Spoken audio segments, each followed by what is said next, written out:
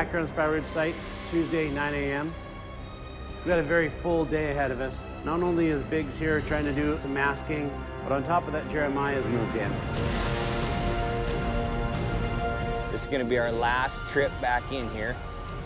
We're going to spread some of this dirt that we're hauling in from a different site. So this is just going to be a base dirt that'll give a good foundation for landscaping. This is kind of our final doctor everything up, I guess, if you will. So we're gonna get the green gable finished, masked off, and get out of here to make room for Jeremiah and his crew to come out here and lay out the dirt. Looks like the first dump load of sand is here. We're gonna get that dumped on the ground. Dustin's gonna get started moving product. So we're gonna put some of the dirt around the deck here, bring the elevation up so that we don't have to have a handrail in the back part of the house. We're also going to put some dirt around the septic system so that we can blend that in around the lids and cover that up. So we're going to start with 2 trucks coming in, and we're going to see if our skid steer operator, Dustin, can keep up with that. So while he gets that process rolling, I see the cabinets are being delivered. Let's go inside and see what's happening there. Cabinets are here, they just got delivered, we've got boxes everywhere, and this is a huge step in the process. Every stage of the process of a custom home is exciting, but this is when things really start to get beautiful inside. Huntwood is here unpacking the cabinet boxes. The goal for today is to get every big box unpacked, all the main cabinet boxes put in the rooms that they're going to go into, and then start getting those installed. So when we're designing a cabinet package, we put together a 3D elevation and an overall plan for the entire home that shows every piece and where each one of them goes. Dawn, our site super, is there to help distribute those and help the installers know exactly what piece goes in what room and put the whole package together for them. So this customer, for her whole entire cabinet package, has selected a raised panel door in a knotty alder wood. As you're looking at it, you really get your eye draws to the knots in the wood and the character of it, and it's just a really beautiful finish that gives a high-end look to her home.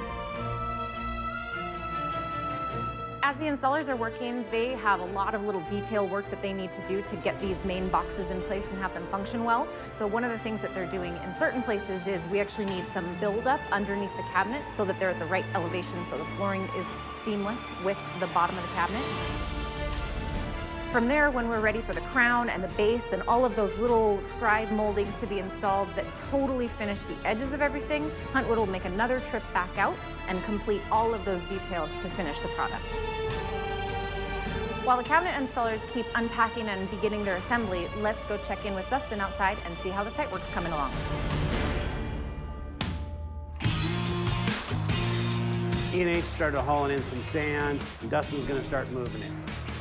That'll cap all the rock in the areas that we're gonna have lawn, and then after that we'll bring in 3/4 crushed rock where that can get compacted for anywhere we're gonna have driveway, asphalt paving, or concrete being poured. While Dustin finishes this project off in the back and along the sides, let's go around front and check on Biggs and their painting project.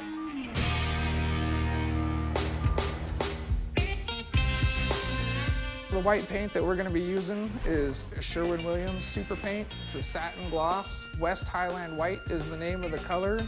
We're going to be putting it on the fascia, the windows today, in the front of the house. The white looks extremely good with the rookwood green being there. The green tone versus the white tone, it's going to make the entire house pop, be pleasant to the eye. My partner, Dean Anderson, is going to be up there at the top of the peak, staining the wood detail up at the front where the top of peak of the gable is. You'll see that they'll hand paint all the areas that are just too small to use a sprayer on. And so they're going to go ahead and get that process done, and that'll really give this house some pop. I'm really stoked to see the progress that happened today. Biggs painting just knocked another one out of the park. The exterior looks awesome. On top of that, Dustin got his stuff all knocked out today. Exterior looks like it's ready for the next stage. So I'm excited to see what's going to happen inside with cabinetry as well.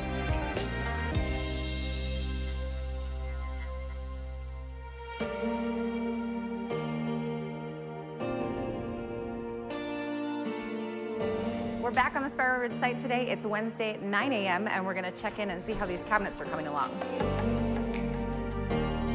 Huntwood has nailed it. They have almost got the entire kitchen installed, and from there they're gonna start moving into the laundry room where there's a whole mudroom set up.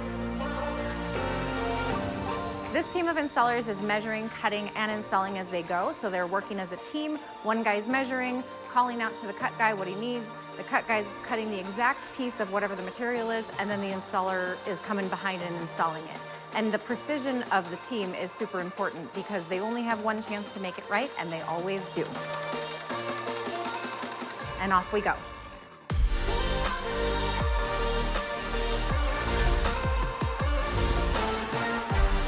These installers are installing all over the house at the same time. They've got people installing toe kick, gluing and screwing those pieces in. They've got people installing fillers to fill that gap between the main boxes and the walls. Inside the laundry room / mudroom in this home, she's got a whole stackable setup where we've created custom cabinetry around it to enclose the washer dryer, her sink next to it, and then a pantry cabinet and cabinets to the ceiling. The gap at the top that you see is actually left for the crown that will be installed when they come back and install all the molding and the crown to trim out the entire package. On the other side of that laundry room, there's a mudroom setup. So she's got a bench with some built-in coat hooks and cabinetry above that's open. So her mudroom, laundry room is not only super functional, but it's beautiful.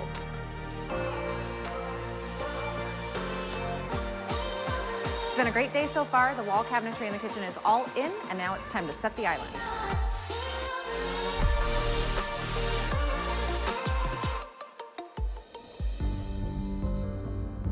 On the island, we've got not only a sink, but we've got a dishwasher and we've got some electrical that needs to be brought into these cabinets. And so everything's been laid out on the floor in the exact location that the rough-in was. Now the cabinet installers have to make their cabinets fit right around what we've roughed in.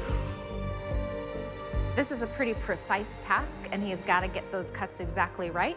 And what do you know? When he sets it on the ground, it fits perfectly. This island in particular has side panels that are a finished end panel, so the panel itself is made to match the doors of wood cabinetry. On the back, we've got an 8-foot-long finished end panel with 4 different sections, and that has to all enclose those functional cabinet boxes inside.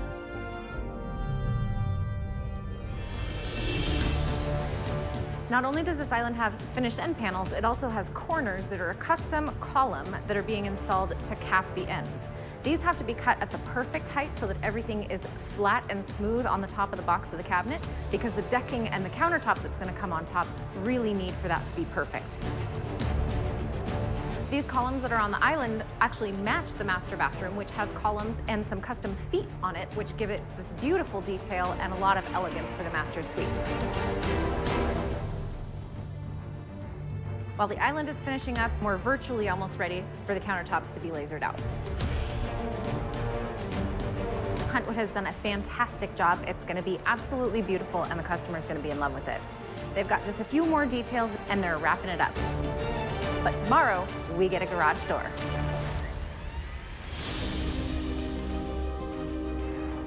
We're back on site. It's Thursday, 10 a.m. The garage slab that Sterling Concrete installed for us is just beautiful, looks great, it's cured out and ready for foot traffic. So today, we're going to install ourselves a garage door. Fairly impressive to see NationServe show up and install a garage door. They literally put in a garage door in 2 or 3 hours tops. It's quite the thing to see. In the process of installing a garage door, there's a few components that go in. The doors themselves show up in panels. They'll get all those panels organized, top through bottom. Once they get those organized and ready to go in, the next thing that happens, they'll start installing the track on a pre-installed frame that we've built into the framing of the garage wall. That'll all get installed. Its mounting brackets and bracing will all get installed. Then the door will go in place. And once the door panels are in place, then they all get connected together with hinges. Those hinges get all mounted on the doors and lined up and ready for the door to operate properly. And then they install the torsion spring. What the torsion spring does, it really takes the weight off of the door. They're heavy enough that once they're all put together, you couldn't pick that up by yourself. As well as the garage door motor, it doesn't have enough power to really drive the garage door. So the torsion spring, what it does is it takes the weight of the door and allows the spring to assist with that weight up and down. Our garage door installer's got his track up, custom fit all of his pieces. Torsion spring is up and tightened and ready to go. Garage door motor is in, balanced. Sensors are installed. Switch is wired. Flooring people have moved in. It's been acclimated. We're starting to install it, but that's a story for next time.